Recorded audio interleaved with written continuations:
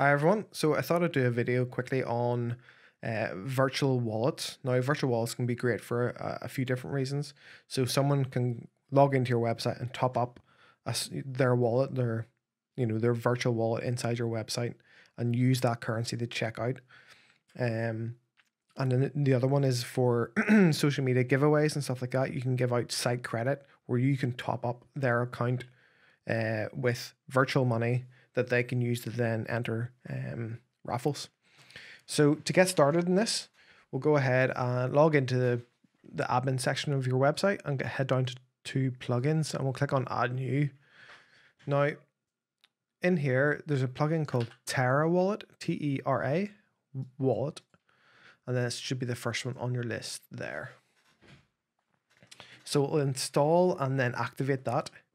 Then I'll go through the settings with you. So activate. So now that's activated, you'll get this menu on the left hand side called Terra Wallet. We'll go in here and go straight to settings. So you can add your product title. So if they want to add currency to their account, top it up, this title will come up in the checkout. Next is to add probably just your logo in here. So if you click set product image, you can go to media library and just find your logo. You can add it you can add whatever picture you want. It could be cash, could be, whatever. You can then add your taxable amount if you want, but I would sort of leave it as taxable and standard. That will pick up the settings of your WooCommerce platform. Next is your minimum and maximum top-up amount. If you want to say, right, if someone signs up and they want to top up the amount, you get a minimum of £10 and a maximum of £100. You can just leave these at 1 or 0. I would say 1, and then the maximum is, 1,000. If I can't really think anybody would add 1,000. We don't need to add a mini wallet to display location. Next is the auto deduct wallet balance for partial payment. Now, I would actually leave this off for one reason, which is reporting. So not to get into the details, it just doesn't work very well in terms of recording sales with this, as it comes up as a discount rather than just coming off the wallet. So best thing to do, it obviously does come out of the wallet as well, but it just messes up the report section of the website, and best just to keep that off. That just means that users won't be able to partially pay on card and use the rest of the balance in their wallet. Next is allow wallet transfer. Now, I don't think this really applies to anybody in this using the competition template, but you can transfer funds to a different user. So say they have 2 user accounts and they want to merge the funds. Just a bit complicated, to be honest, and I think it's best just left off. Cash on delivery. Now, you might have something different here, like trust payments, that kind of thing. So, or whatever payment gateways you're using. So this might say trust payments, and then you say, yes, you can allow this to recharge the wallet. Recharge the wallet is basically the top up function, which I'll show you later. So we'll save those changes. Now, in the credit options, you can give rewards, and so I would say Cashback Rewards program. So you can run a Cashback Rewards program, and in here, you can basically give people money back from their payments into site credit. So that means someone spends £100, maybe you give them a percentage, so percentage of 10% back. That means that they'll get £10 in site credit back that they can use towards future purchases. This can be very good for getting customer retention on, that kind of thing. Minimum card amount to allow this kind of cashback. So say you have to spend over £10 to get the cashback. And the maximum cashback amount, you could say that, if someone spends £1,000, maybe you don't want to give £100, maybe you do. But say you could just cap that as £1,000 if you really wanted to. Payment charge gateway, charge customer when they add a balance. Now, I see this as I'm not entirely sure who would use this, but I don't know why you would charge a client or a user to top up their wallet. It seems a bit... I wouldn't do it, but again, the option's there. So we'll save those changes, and that's it for setting it up. in terms of this wallet section, but I'm going to show you how to add the top up to your main menu on your website. I'm actually going to go to the main menu now. All right, I'll zoom out a wee bit here now. You've all seen that. So you'll see I've added a menu item called My Wallet. Now, if you click on this, it'll bring you to basically the My Account section, which is, you can go to it from here or here, but then you'll have this My Wallet section. And I thought it'd be a good idea to add just My Wallet to the menu. If you want to do that, I'll show you how to do that now. So you go to Menus, or you can go to the dashboard, top left, and then Appearance, and then Menus. Now, you can see here I've added a custom link for My Wallet. So I think they have one in here now. So yes, if you go to WooCommerce endpoints at the bottom, click My Wallet and click Add to Menu. This will then appear at the bottom, and then you can save the menu. Obviously, I've already done that, so I'm not going to add another one in. All you need to do now is save the menu, come back, we'll just leave that, and you'll see My Wallet on the homepage or on the top menu. So that's grand. That means any kind of logged in users can see their wallet. If they want to top up their wallet, all they need to do is click top up. Say we want a balance of £100 added. That brings them directly to the checkout. I can add in all their details, confirm, place order. Perfect. So that's what all went through there. We'll go back to My Wallet to see that new transaction. So wallet credit through purchase, and then the purchase ID or the order ID. And then it shows the £100. So this shows my balance of 261. Now, what happens if we want to then obviously buy some tickets? Go to competition, say we add 5 tickets,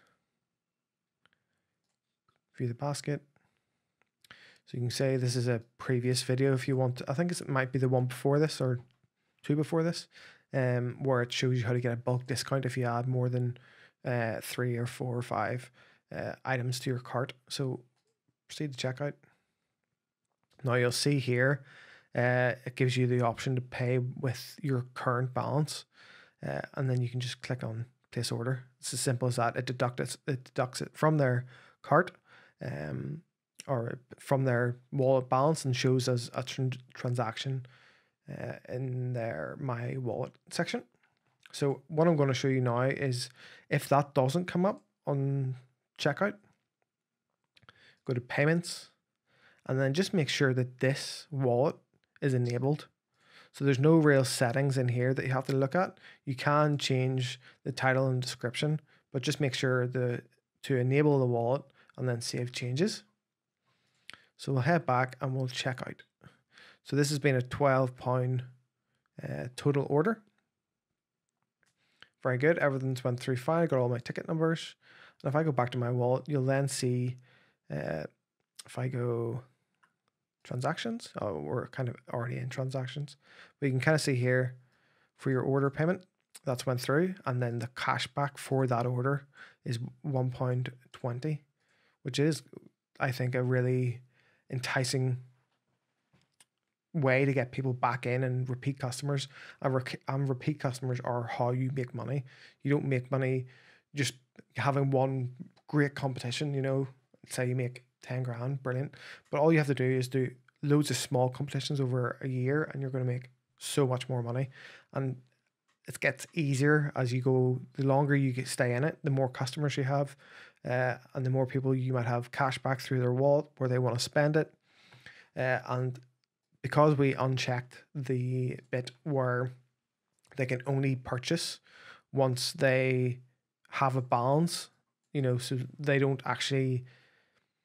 can't spend on their wallet and also on their debit card. It means that they have to build this up, so they can't just get a discount after every order. So I would say that's the best way to do it. Now, I think that might be actually, no, one more thing.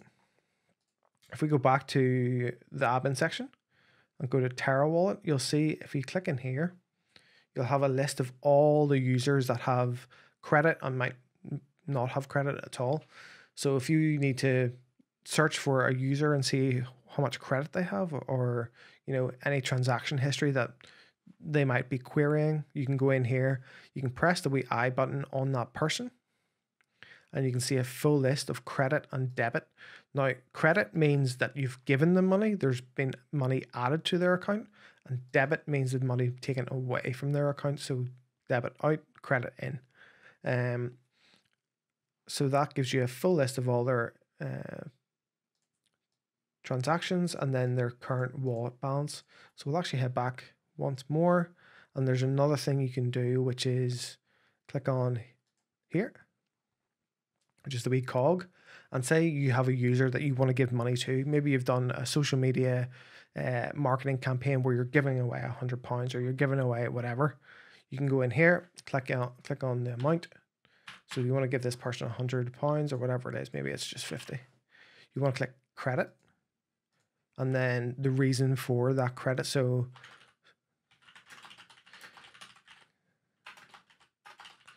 social media comp win. Remember, credit means that you give them money, debit means you take it away. So if you save changes, this person's now going to have 300. Now, if I go back to my account, they're going to see this in my transactions. So social media comp win with an extra 50. Great. So that means that you're not out of physical or liquid money that you have to give free 50 quid away. You can give it in side credit. They have to use it with you. They're not off buying, a pizza with it. I was mentioning actually at the start of this video about the report section. So if I go to reports, you'll see that people topping up doesn't show straight away on your account, but what does show is when they use the money. So you'll see here, if I just do today, so I done that £12 checkout, and you'll see total sales today is £12. But if we go into the order section, you'll see that we also had £100 go in. Now that means that we only account for the money that is spent, because realistically this money is still theirs, and it's just you're just keeping it until they use it on your product. Now, if you do want to see a complete total of all today's sales and all the rest of it, if you go down the left hand side and you hit products just under analytics, you'll see now net sales of 112. So that's how you kind of differentiate the two, but you can kind of see where it can get a bit confusing if you think, oh, I've sold 100 quid today, but really you've just debited money into your account. It's not a sale until they use it. So hopefully that clears up that section of things. Any questions, again, leave them in the description and I'll try and get back to you. Or not in the description, in the comment section. All right. Cheers, guys. Bye.